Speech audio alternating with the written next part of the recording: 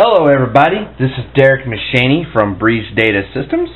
Today I'm going to show you how to cut and crimp Cat 5e cable. For an example here, I have a cable that is already complete, has both ends on it, and it's a cable that's ready to go. Now, if you want to cut a custom cable, say you want to network your home or your small business, then this is where you need to learn how to do this. See, I've got two ends right here, both are stripped ends, nothing's on them. Now what we're going to do is I'm going to show you how to basically create a full Cat 5 cable. For educational purposes only, I want to cut this so that way you kind of get an idea of what you do whenever you cut. Don't have to be perfect, you just need to cut the end off to where your wires are showing. And then here I use a basic wire cutter. It's what I use to strip my cable in half. Do it about an inch to a half inch, or 1.5 inches at the very end. Move over a couple of times.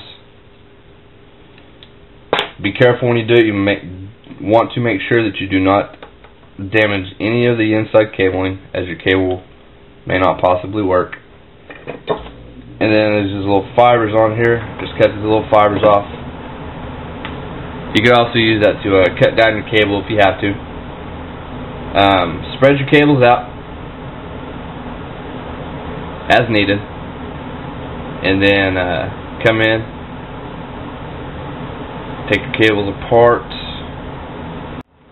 Once you do that, you got all your cables switched out like they're supposed to.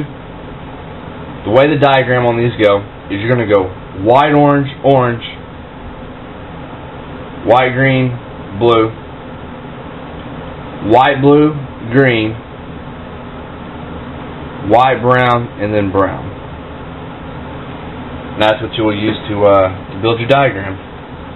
Then you straighten them out very good, or as good as you possibly can. That way you get a solid stick on it all. Move it forward, sidewards, whatever you got to do to make your cable straight. And then you may have to go back in and kind of reset everything, which is no big deal.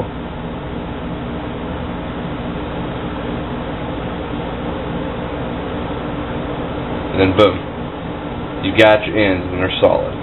See that? Now what you want to do is come in, leave about a half inch at the very end available to stick inside your RJ45 connection.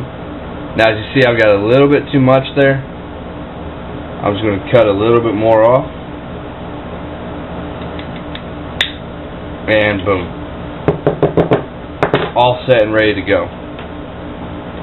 Now with my RJ45 connection ends, which are these right here, I want to take the cable, the cabling in,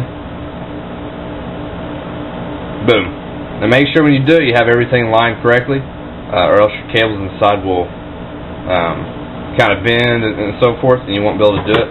And make sure all your coppers are showing. That way, that kind of tells you that everything is meeting like it's supposed to.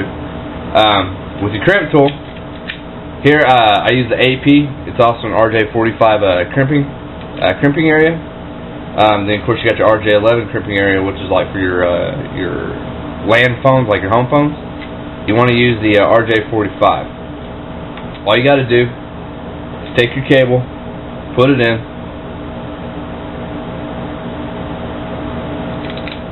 Boom. All you got to do on that, and your cable is complete and ready to go. You will repeat the same method on the other end, and you will have a full Cat 5e or Cat 5 cable that look just like that. Thank you for tuning in. Breeze Data. Have a wonderful day.